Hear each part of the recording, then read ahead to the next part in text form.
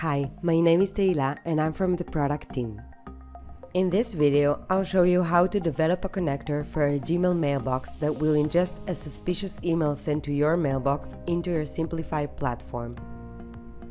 Connectors are the entry point component that ingest external data to Siemplify platform and can be configured in the connector model. Let's start developing the connector. The first step of creating your first connector will be to access the IDE screen. Click on the plus icon to add a new integration and give the integration a name.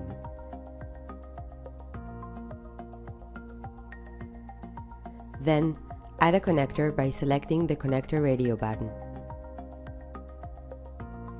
You can now copy the connector's code from the How to Develop Your First Connector guide and add the relevant parameters and their properties.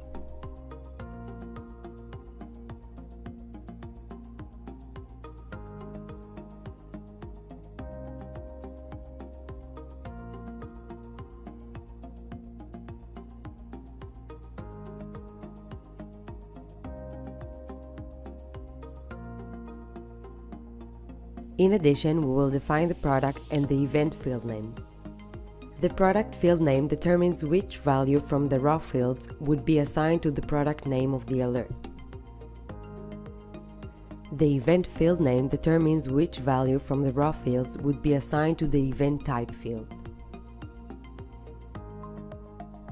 For a detailed explanation of the script, access the How to Develop Your First Connector guide in the Developers Hub. Now that we have created our first connector in the IDE, let's configure the connector to the relevant mailbox. Navigate to the gear icon to open up the connector screen. Click the plus icon and then select the connector you would like to configure. In this field, you can define the interval you would like the connector to run. Fill in the username and the password and click the Save button. Now, let's insert a test case to the system. We will open up a mailbox and send the email message template as shown in the documentation to the configured email.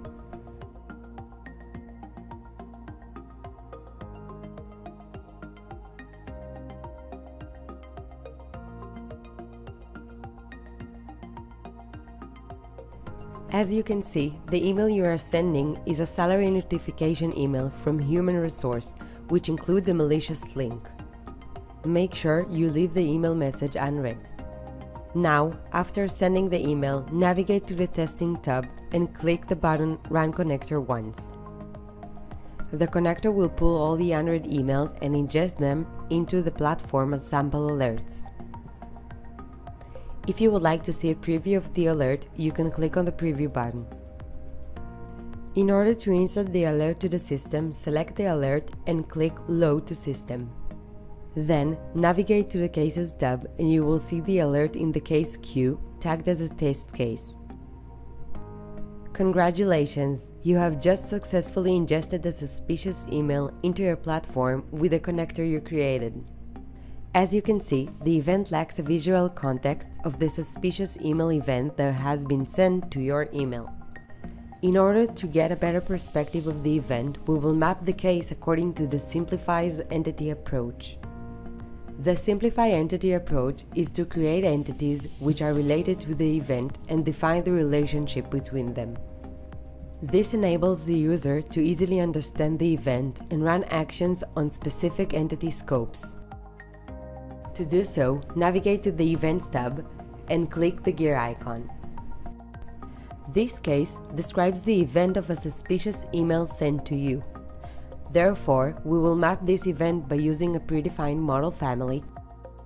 The event mapping is according to the product, and from now on, all the event ingested into Siemplify from the mail product will inherit the mapping we defined now for the event.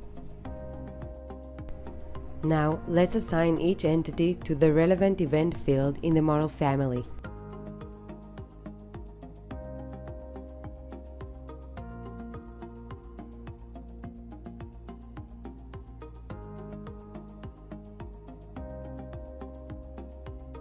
You can see the result of the transformation function by choosing the field and clicking on the information icon on the right.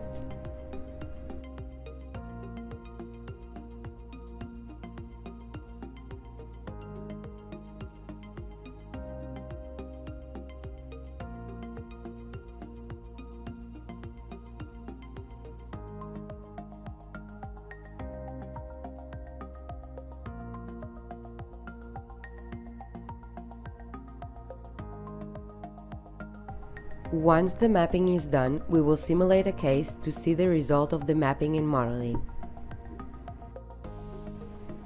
Each event that will be inserted to the platform from now on through this connector will be mapped accordingly. If you would like to automatically ingest cases into Siemplify, enable the toggle in the connector screen and save.